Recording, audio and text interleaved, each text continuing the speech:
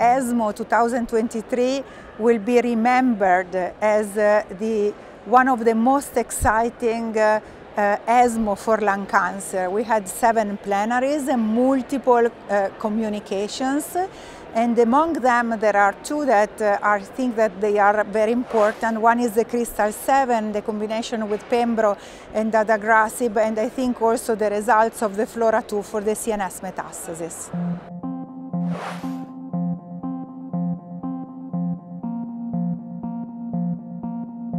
In ESMO 2023, I presented the results of the Crystal-7. The Crystal-7 is a phase 2 trial that is combining adagrasib at the dose of 400 milligrams daily and pembrolizumab to the standard dose.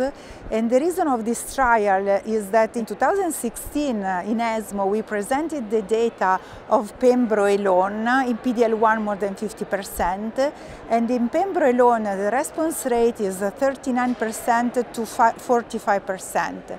So also if these results were practice changing and they are fantastic, there is still the unmet need on how to improve the results in this population. And we found that adagrasib was a very well-tolerated KRAS inhibitor and could be combined with pembrolizumab in the first-line setting. There was also a tentative to combine the KRAS inhibitors with pembrolizumab in the past with sotorasib, but this attempt failed because there was liver toxicity. Combining adagrasib and pembrolizumab together, we had a response rate of 63%, and the toxicity is manageable and is much less than compared to the previous KRAS inhibitors. So these results are the basis for a phase 3 trial that is starting in these days, and hopefully we will see the results in the next ESMO Congresses.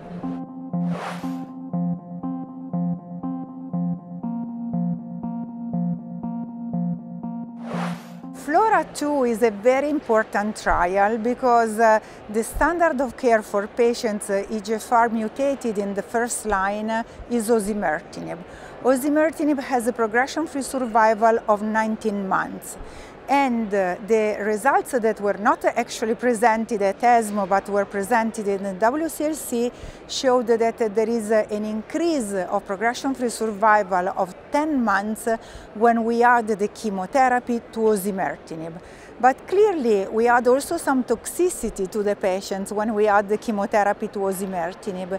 What was presented here was very interesting because the results in the CNS metastasis showed that the patients with CNS metastasis, they do very well when the treatment osimertinib is combined with pemetrexed and carboplatin.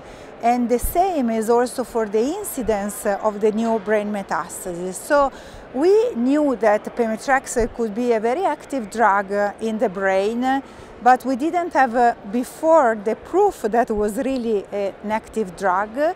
And we know now that when we have patients with CNS metastasis, I think that there is a good opportunity to combine osimertinib to the chemotherapy because there is a huge reduction of the risk of progression for the brain metastasis, and there is a lower risk of increased incidence.